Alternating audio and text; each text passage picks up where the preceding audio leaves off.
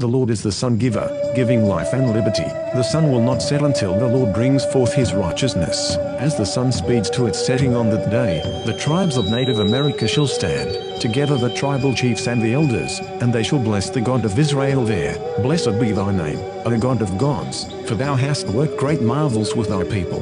Thou hast kept thy covenant with us from of old, and hast opened to us the gates of salvation many times. For the sake of thy covenant thou hast removed our misery.